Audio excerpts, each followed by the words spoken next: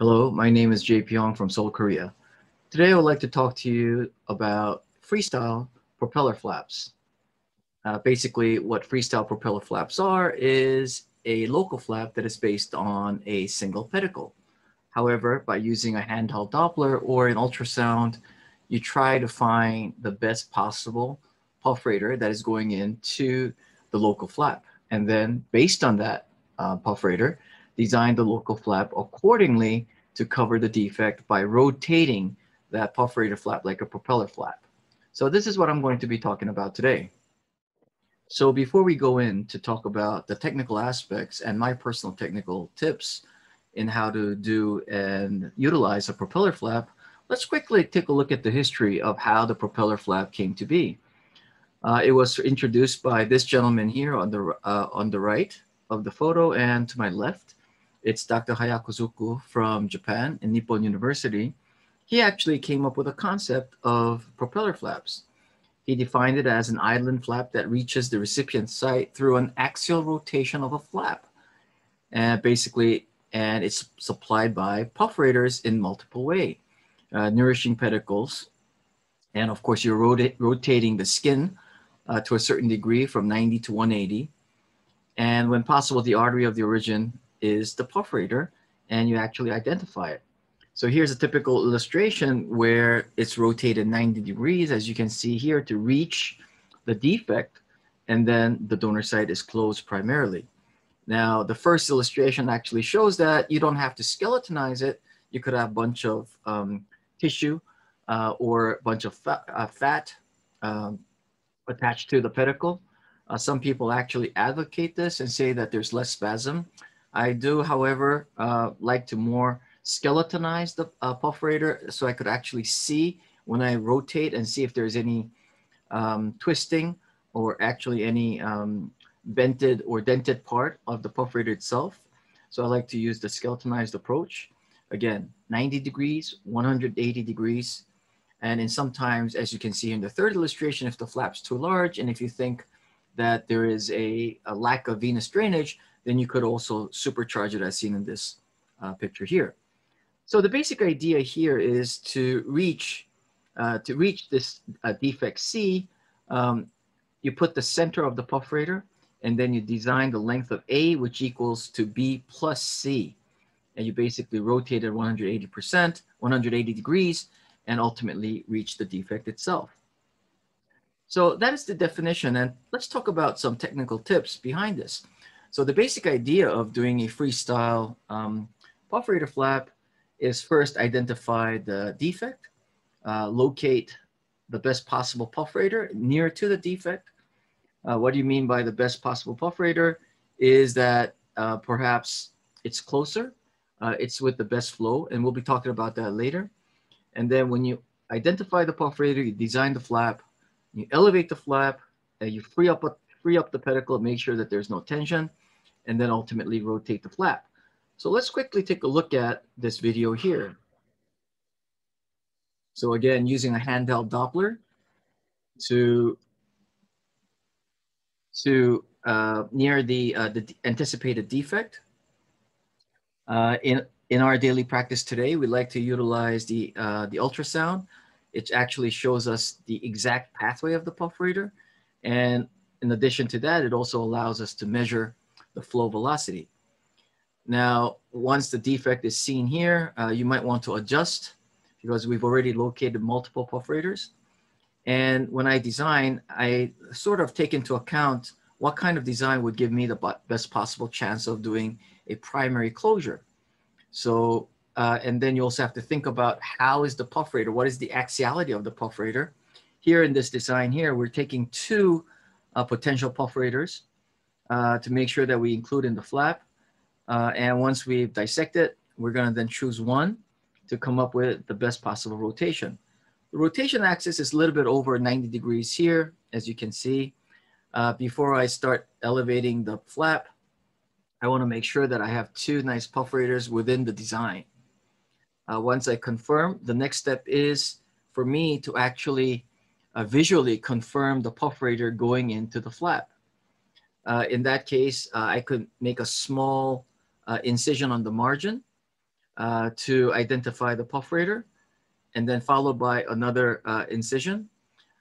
If I'm very sure about the perforator, then I'll go ahead and I'll elevate one side of the perforator. In this case here, what I would recommend you to do is that in the margin of the defect, you could actually raise it with a double hook and actually see if there's a nice perforator going into the flap. Once you've identified that, again, one side incision, and then you want to identify the perforator, make sure that there's a nice flow going into the flap. So here we're identifying the first perforator. And then once we've identified the first perforator, as you can see here, then we'll go ahead and identify the other perforator using the contralateral side incision. Once I'm comfortable with that perforator here, I'll go ahead and elevate the rest of the flap. Remember, when you don't find the perforator with the first incision, then you want to keep on continuing elevating the flap until you come to a perforator, because sometimes if the perforator is somewhere that you did not anticipate, then you have to modify the design. So it's always important to make sure that you identify the perforator and then finalize the design and then elevate the rest of the flap. So here we're identifying the second perforator here. The elevation itself here is done suprafascially above the deep fascia. Elevating above the deep fascia gives a lot of advantages. For example, you don't have to elevate the deep fascia. And then what happens is that you'll be able to stretch out the flap with the deep fascia not attached. Since we think that the first perforator is much better, here you just saw me ligating the first perforator. And then we're elevating the rest of the flap, and I'm going toward that first perforator that we found with the initial incision. And then I'm trying to skeletonize it. Now we'll be talking about the use of the ultrasound later, but this perforator actually gave me a flow velocity of around 31, which was far better than the other one. I want to make sure that I have a absolutely free perforator. This is important that you free up the perforator, especially from the deep fascia, because when you rotate, you don't want any kinking. And then I want to go in and make sure that I skeletonize underneath the deep fascia as well before I start rotating. And because the longer the perforator length, the less torsion as you rotate the flap. So it's just simple geometry here.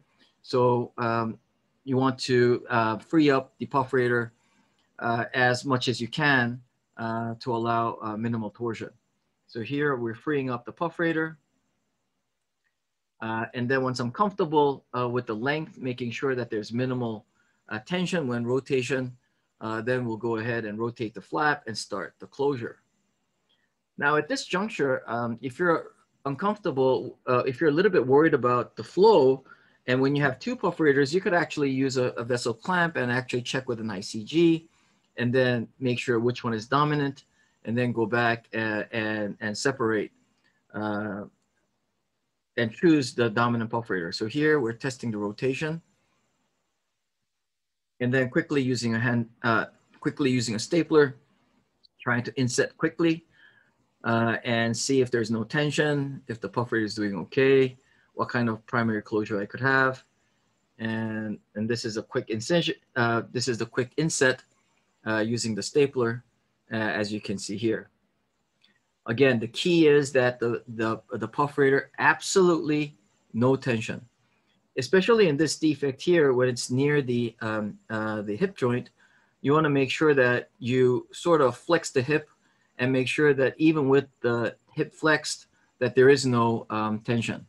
So this is after the whole procedure, and you can see that it's a little bit fast in the beginning while the patient wakes up, but ultimately it will get better. So again, the main steps is identify the defect size, locate the potential perforators, design the flaps, and then you actually identify the perforator visually, finalize the design, and then elevate the flap, free the pedicle, and then finally rotate the pedicle. So the definition of the best perforator here is I like to be as close as possible to the defect, because basically then you don't have to elevate a large flap. I want to choose, if possible, that gives me the best physiologic flow. That could be done by using the ultrasound, or by actually identifying which has a larger diameter or better pulse. And then you also want to make sure that the perforators that's going into the flap has a nice axial pattern, a perforator, which is in conjunction to the concept of pufferosomes. So here again is a quick, another example of doing a quick propeller flap in the pediatric patient here. Remember, this is the knee. It's a vascular tumor, so we're going to quickly excise the vascular tumor. We've identified 2 potential perforators here. After excising the defect, then we're going to start the design based on the perforator. Now, again, if the perforator is located near the margin, what you can do is you could actually use that double hook to elevate the skin and then start exploring that perforator without any additional incisions for the flap margin. So here you could see that we didn't actually design any flap, but first, and then for these kind of joint lesions, you want to make sure that you know the maximum defect size, especially when the knee is rotated. In this case here, we're exploring the perforator going underneath the deep fascia, which is just make it much easier. When you elevate the perforator flap underneath the deep fascia, it's much easier to identify the perforator going in. So we've actually identified the perforator visually and with a Doppler. And then we're confident that the perforator is there with a nice pulse. And then we'll quickly design the flap accordingly, elevate the flap, rotate, and then quickly close it and able to achieve a primary closure. Now, in the previous video, you probably saw me pinching the thigh because pinching will allow me to estimate whether or not I'll be able to close this primarily. So giving that quick pinch test will also give you an idea whether or not the donor site could be closed primarily. In this case here, we're elevating the flap above the deep fascia again, but it doesn't really matter. But when you have the deep fascia, it becomes a little bit more bulky, and there's a little bit potential problem of having a herniation of the muscle. So I like to basically elevate it above the deep fascia. But again, when you do that, you must free up the pedicle or the perforator going into the flap, and you must free the perforator around the deep fascia. So here again, with a quick around 180-degree rotation, we want to go ahead, inset the flap. And this basic procedure just takes around like quickly a 20-30 minute procedure. And we're able to have a non-tension soft tissue coverage for this defect around the knee.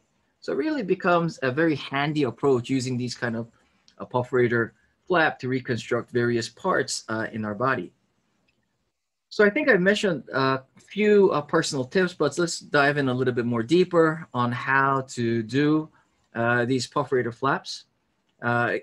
First, I think, you don't have to be bound by anatomy. It's basically freestyle pedicle that is close to the defect, so you don't have to design the flap that large.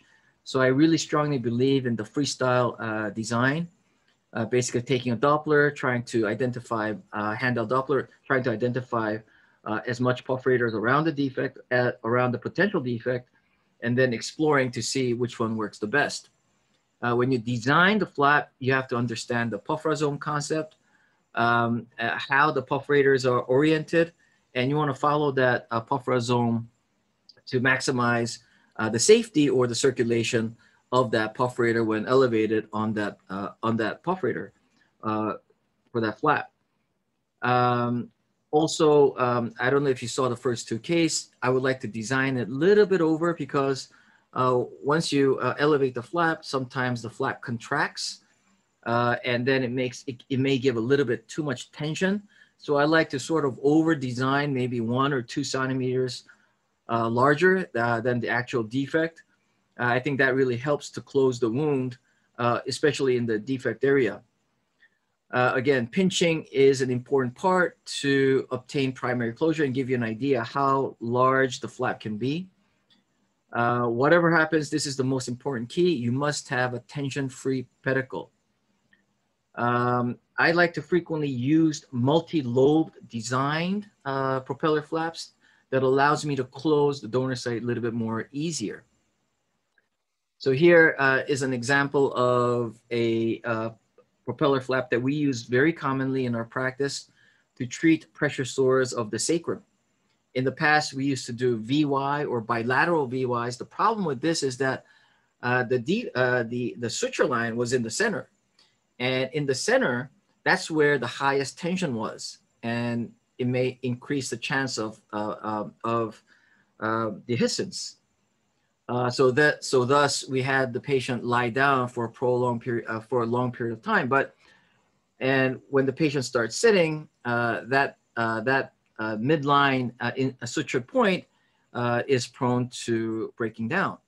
But when you do these kind of propeller flaps, you don't have that midline where it's the highest in tension. So the dehiscence rate becomes much more lower and the postoperative complication becomes much lower. And thus I like to use this kind of propeller flap based on the gluteal artery, as you can see here in this design. So again, using the handheld Doppler, identifying the perforator. First, one margin approach, identifying the perforator. Once identified, excise the rest of the flap, rotate, make sure that you dissect the perforator long enough to make sure that when it rotates that there's no kinking. So this is why you see that, that dissection going underneath the muscle as well. Rotate, inset, and close the donor site primarily. So this has really been working great in regards to the sacral sore. So here we've talked about the first three personal tips. Here's another case with an infant that is probably less than 3 months old. I don't know exactly. But anyway, this patient with a meningomyelocele defect. So we elevate a propeller flap based on the perforator somewhere from the back, 4x6, quickly rotate, and then we're able to close this site primarily. And this patient doesn't have to have this kind of open defect for a long time. At the same time, doesn't really need to have a big major free flap surgery. Similar approach here, when you see this big defect in the back, this is one of the most troublesome area to do reconstruction. But now with this approach, I rarely need any free flaps. In addition to the propeller flap, there's also a keystone flap that really allows to close the defect beautifully. You can see that the design is more horizontal because in this part of the body, the perforator's orientation is more horizontal. So you want to make that design a little bit more horizontal based on that perforator. And this is how you close it. This is how it looks after you close it. Another propeller flap that we use a lot is when there's metallic or device exposure, especially after a lumbar bone surgery or a backbone surgery. So here you could see that there's a huge dead space. In this case, we elevate a propeller flap, and we de-epithelialize the whole propeller flap, and we obliterate the dead space using this propeller flap, de-epithelialized propeller flap, and we're able to have this kind of nice result without the recurrence of infection. Again, I'd like to try to close the donor site primarily as possible. So here for a larger back defect, again, the design is horizontal according to the pulverizome concept, but we know that this is a big flap. So instead of just taking a single propeller, in this case, we designed a bi-lobed flap so it could fit in like a jigsaw puzzle.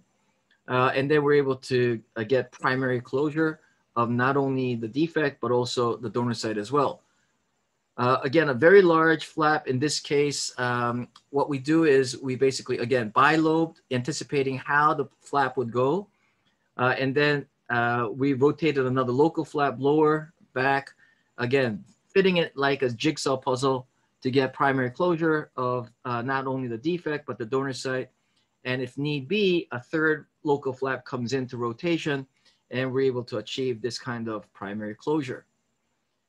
You could design these propeller flaps in multiple ways. Bilobed, in this case, it's a very long, it's a defect, and the perforator was not near the margin, so it was a little bit more toward the cephalad, toward the defect. In this case, we had to design a long flap, so we went ahead and designed the long flap, and we were able to close this primarily. But for knee, sometimes, that design doesn't really work well. So you might want to modify this design like a hockey stick design. So we're able to modify these designs instead of having a linear pattern, sort of like an L-shaped propeller. And then we're able to close this defect, not only the defect itself, but also close primarily the donor side as well. In the arm, we also use local perforator flaps as well. In this case, we initially designed it as a propeller flap, but once we actually elevated the flap, when we rotated, there was a little bit too much tension. So in this case, we were very lucky enough to actually advance this flap based on the perforator. So it was a perforator flap, but it was an advancement VY perforator flap. We had to skeletonize the perforator a little bit more to achieve a tensionless closure, but nevertheless, this is the modification that you could find. If you're not able to rotate it, or if it's a little bit short, but if you're lucky enough, you have a long pedicle perforator and basically able to do a VY. Same thing for the leg. For small defects, we're able to have this kind of primary closure and quickly get away with reconstructing lower 1/3 of the flap as well, instead of doing a free flap. This is a small boutique flap for the face. Again, nasolabial, it's like a nasolabial artery flap. But again, it's based on a single perforator, rotated 180 degrees, and we're able to have this kind of result. You could actually do this in the chest as well. This is a patient with exposed device. And after we removed the device and put the port somewhere else, we quickly designed a propeller flap, remove that unstable skin, and then have this kind of closure. When you do have marginal congestion, I think leeches come in very well, and we're able to have this kind of closure. Again, for the shoulder region as well, design a quick propeller flap, rotate it 90 degrees, and we're able to have this kind of result, even for the shoulder position as well.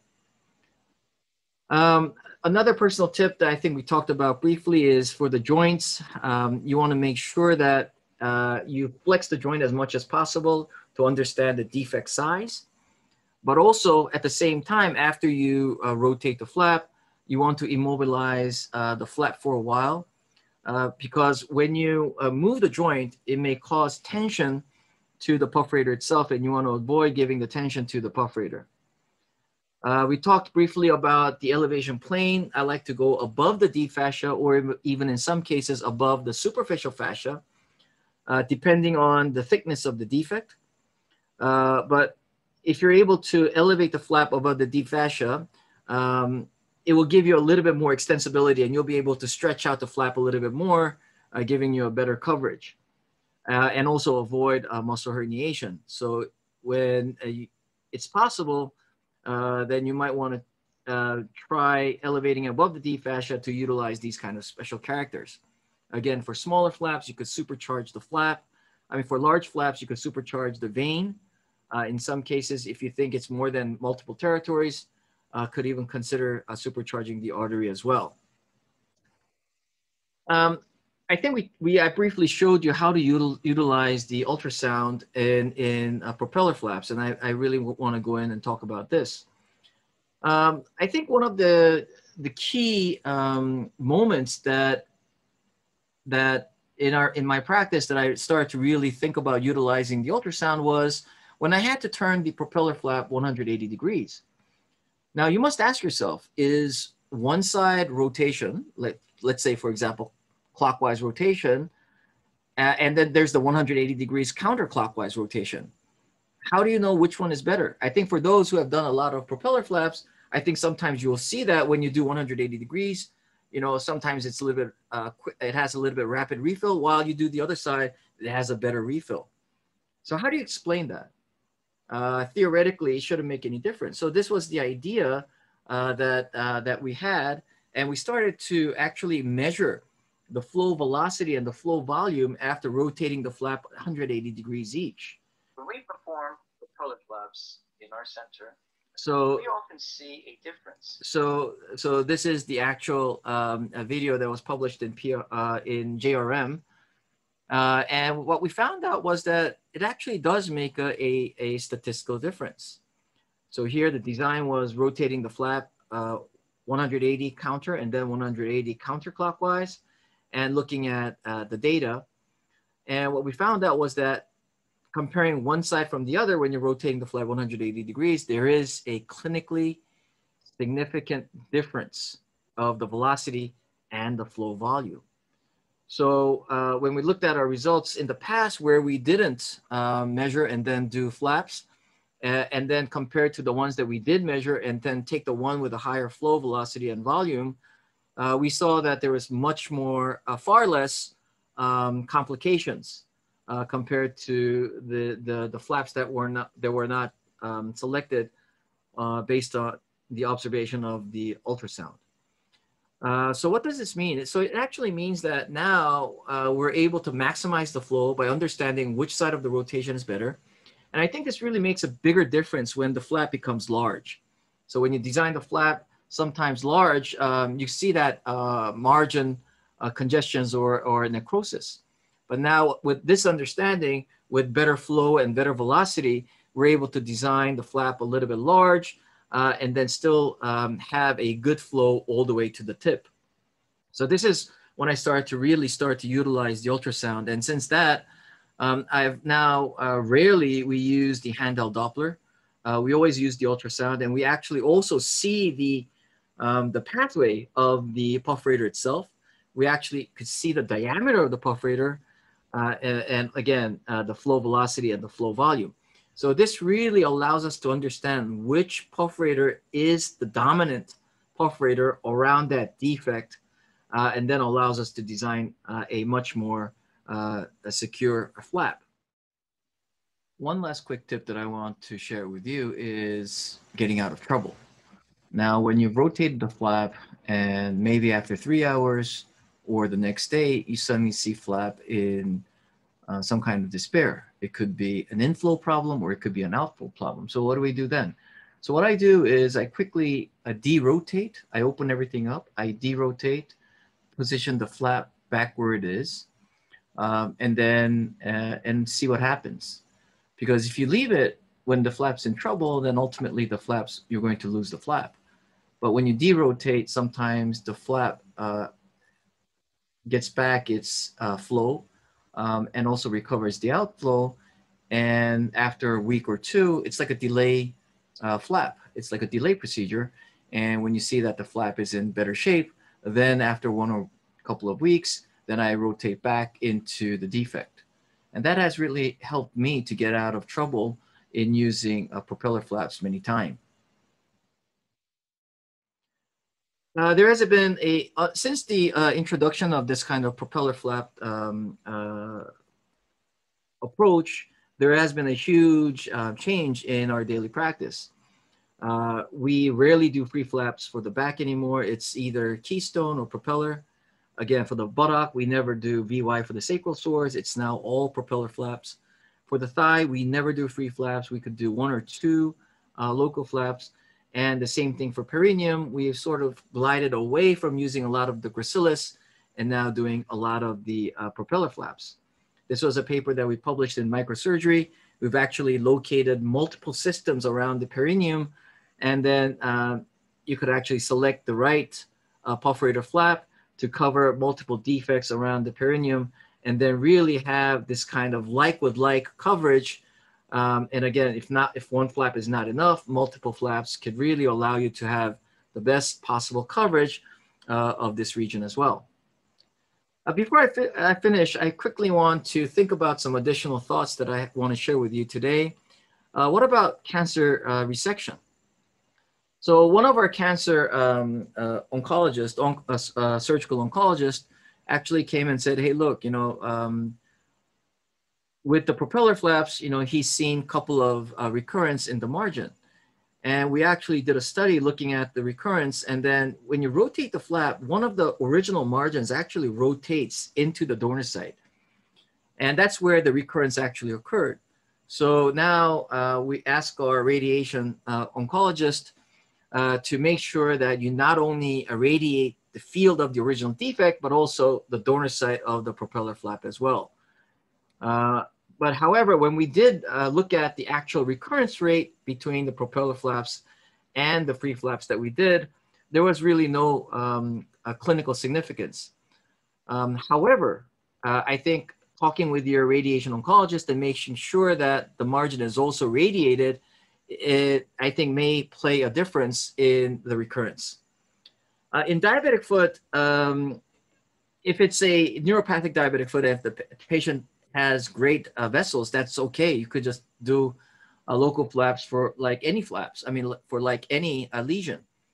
But 70% of the diabetic foot are ischemic. And when you design a local flap or a propeller flap on an ischemic foot, there's a chance that you'll create a bigger defect.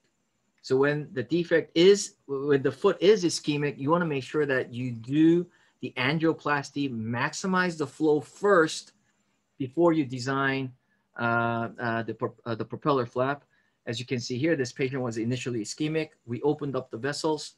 We realized that the vessels were pretty good after reopening the obstruction, more proximal on the leg. And then we were able to quickly design this kind of propeller flap to reconstruct after removing part of his bone and part of the dead tissue. So for ischemic lesions, you want to make sure that you get that ideal flow first and then design a local flap to do reconstruction. When you design, you want to respect the axiality of the flap. And finally, I don't think that doing a skin graft, if it's not able to close primarily, makes a huge difference. If you're able to close it primarily, great. That's the ideal way. But if not, I think taking a small piece of skin graft to close the donor site, I think is still a very good approach. So if you can close it primarily, great. You could design it to close it primarily, great. If the patient's getting radiated, then you want to make sure that's closed primarily. But if not, don't be afraid to do a small piece of skin graft as well. I think in conclusion, a perforator flap, in order to do a good perforator flap, you have to understand the microsurgery principle. I always say this is non-microsurgical microsurgery because you're understanding and utilizing the principle of microsurgery. It also has a learning curve. You have to know that tips and tricks. You have to respect the axiality of the flap. And finally, I do believe that this is a feasible and a very, very efficient primary option for a lot of reconstruction cases. So with that, that's the talk that I have prepared for you today regarding propeller flaps or freestyle propeller flaps and some of my personal technical tips. So with that, I'll be more than happy to answer any questions. Thank you.